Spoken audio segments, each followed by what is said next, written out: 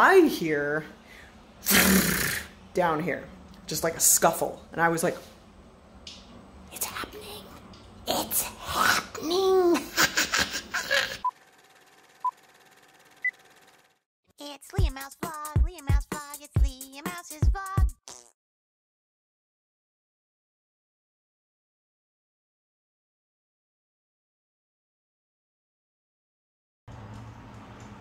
Well, hello there. My goodness, it feels like forever since I've seen you. Look at you. Oh, look at you. You look so wonderful. Look at you. You're looking great. I'm happy to see you. I'm not looking great. I say that every time, and I don't care. But you know what? If I did my hair and makeup and actually made some kind of an effort, maybe I wouldn't feel the need to say that, because I feel like going on here looking homeless every single time isn't the thing that anybody other than Trisha Paytas does. Oh wait, I can make it even more authentic. I can sit on my kitchen floor. Wait, all right, we're gonna sit on the kitchen floor and I'll find something to cry about. Yeah, no, not so much. So right now, my arm's getting tired, oh my God. Yeah, I'm using my phone because my vlogging camera is upstairs.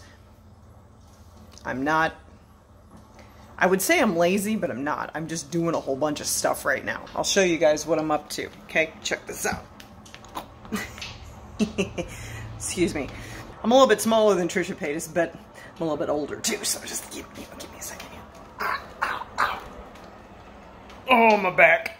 So, what I'm doing here today, I got a lot of stuff going on. It is kind of nuts. It's my only day off this week. Oh, that's right. I gotta update you guys on this. If you follow my Facebook, you know this already. But I should officially tell you that at my job that I have, I just got promoted to full-time. I was basically working full-time anyway, but now it's official. I got a little bit of a pay raise. I get full benefits now. I have a 401k. Yeah. I never thought that I would be a person to have the words, I have a 401k, come out of my mouth. I think that's really weird, because I still feel like a 13-year-old in my head. But I have a 401k now. So what this means is basically I am required to work a certain set of hours per pay period. I'm gonna be working 5 days a week. I set aside 1 day for candles. That's today, Tuesday. Tuesday is candle day, which means I still get up at 4 in the morning with JJ and go right to work and go into candles.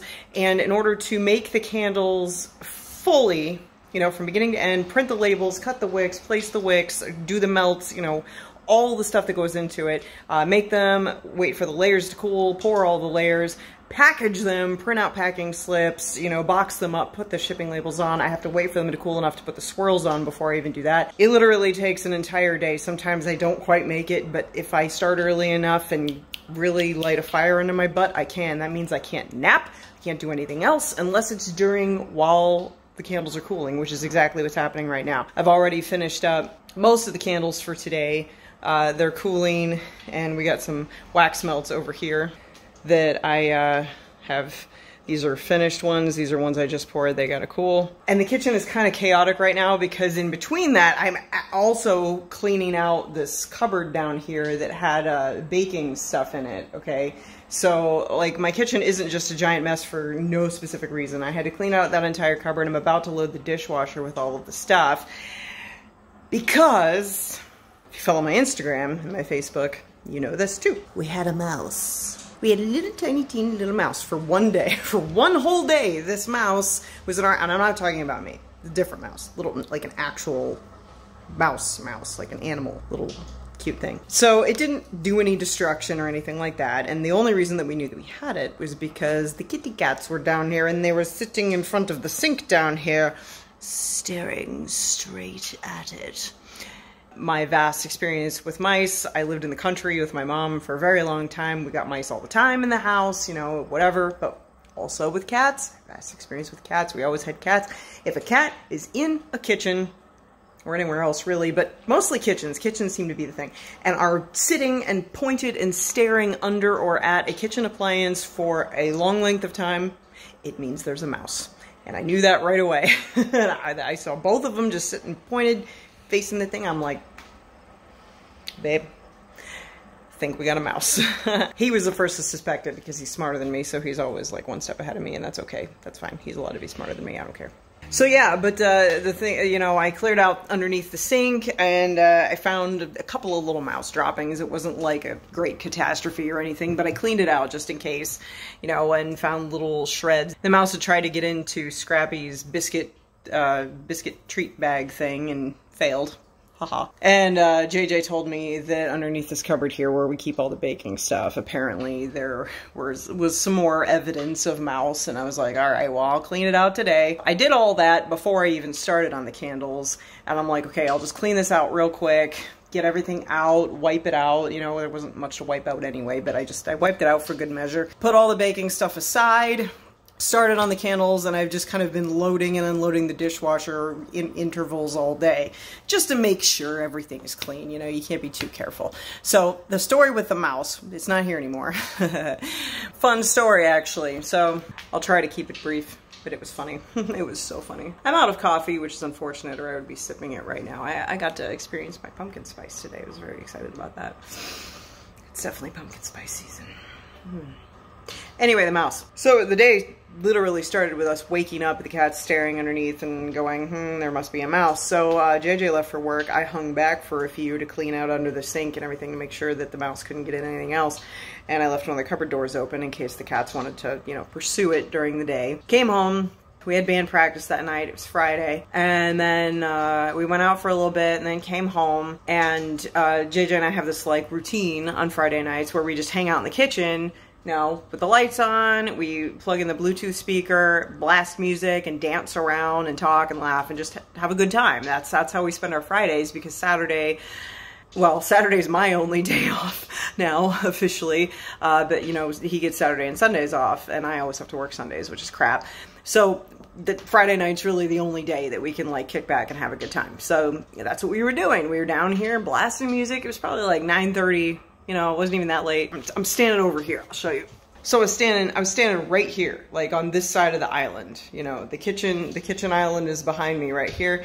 JJ's on the other side of the island. We're dancing a Footloose or whatever we were doing. And I just saw a movement out of the corner of my eye, and I looked over there by Scrappy's food dish there. I saw little mouse right behind it. And I was just like, it's like, dude, there's the mouse. He's right there.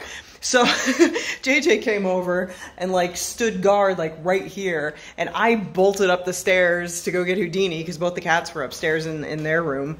So I grabbed Houdini. Both of them were like, what the hell are you doing? Because I kept saying, Houdini, come on. So I grabbed up Houdini. She was like, oh my God, what the hell are you doing? And I just like brought her down here. I set her down right here. She didn't even see the thing because it kind of scooted behind the door at this point. The door was like this. And she just didn't even see it. She's like, what's going on? Why did you bring me down here? Oh my God, my life. You know, we didn't know what the hell to do. We had to work quickly in this thing. So she's sitting down here on the step, and I'm trying to get her to see the mouse that's like right here, right kind of behind the door. She didn't see it. And then all of a sudden it just took off and ran right underneath the doors of the laundry room here. She didn't see it. So we were like, well, now it's in there. What am I gonna do? So Houdini jumps up on the pool table, which is where she hangs out, but she's not here right now. And we told her, we were like, dude, you were supposed to get the mouse. Like, this is why you exist. This is your sole purpose for being. You need to get the mouse. So what does she do? She flops down on the pool table. Well, I can't find it. It's not up here. It has disappeared. But she's got this little fake mouse toy, right? This little catnip-filled toy. And after we're just like, get the mouse. You're supposed to get the mouse. Make sure you watch for the mouse. She starts whipping around her fake mouse. And we just started laughing. We were like, yeah, of course. You go crazy on the fake mouse, but you completely ignore the live one that was staring at you 2 seconds ago, like on the other side of the door. Good job. Speaking of... Oh, who's cute? The sweet little Houdini basking in the sun. Yes, we still have to tell the victorious part of your story, don't we? Yes, you have every right to feel majestic right now because you did a really good job. Yes, you did. Yes, you did. You did an amazing job. You sweet little Bunum. Mommy's proud of you. So the rest of the story goes as follows. So we resume our evening, you know, listening to music, talking, whatever. We're like, okay, the thing will run out whenever it's meant to run out again. Whatever, we'll just, whatever. We're sitting over here talking, just same spots, right? And I think JJ came over to this side, he must have, because I think we were dancing over here or something. And he was right here, and he just goes, there he is! And I was like, "Whoa." He saw the mouse over here by the coffee area, just like in the corner right here. And he just kind of whipped around the corner real quick. I think he was trying to get back underneath, like under the sink or something, but obviously you can't because there's no gap there. So he was over there. Houdini's still on the pool table, okay? So I was like, grab the cat, okay? So he picked up Houdini and was just like holding her, and she was just like doing that awkward cat hang, like, oh, what the hell are you doing? What are you? Yeah, she's a little more. She's not as Jabba the Hutt as I was just portraying her, but you know what I'm saying. So he picks up Houdini, he's holding her. The mouse bolts that way towards the door, and I was like, drop the cat! Let the cat go! Release the cat! So JJ lets Houdini go. She finally sees the mouse, right? Because it's running, and now she's like, oh shit, I see it, I want it! So she takes off after the mouse. They both run around this entire thing, and it shoots back underneath the freaking laundry room doors. But the cat saw it this time. So she's parked in front of the laundry room doors, right? And she's not moving. She's seen that thing. She knows where it is. She's going to hunt it and stalk it and wait for it to come out. And I was like, it's under control at this point. She knows where it is. She saw it. She's got this. She's on it. Okay? So we don't have to worry about this. So about an hour later, we go upstairs to bed. You know, we're just upstairs getting ready for bed. We put on Downton Abbey. I'm feeding Watson. You know, she's up there. And JJ's hanging out with Scrappy or whatever. So I hear down here, just like a scuffle. And I was like, it's happening. It's happening. So I hear this scuffle. And then I hear the squeaking, and I was like, oh, I was like, I think she got it. And then I hear some more scuffling, some more squeaking, and then silence. It literally went on for like 20 seconds or something. Like I was like, JJ, come here, come listen. I was standing at the top of the stairs listening because I didn't want to come down and interrupt it, you know, but by the time he got to the top of the stairs after me beckoning him like furtively, dead silence. And I was like, I wonder what that means. So I crept down the stairs to see what happened. I crept down the stairs to see what was the matter. Now, so I got down here, and Houdini was sitting on that little rug. I'm so embarrassed by how messy the house is right now. It's not normally like this. You guys know this, but I'm in the process of doing things, so just, I'm sorry. I get embarrassed by clutter, especially in video. But anyway, so Houdini's sitting on the rug, right? No mouse in sight. No apparent pursuit in place is going on. And she's sitting there. This is the funniest thing, I'll never forget it. She's sitting there going like this.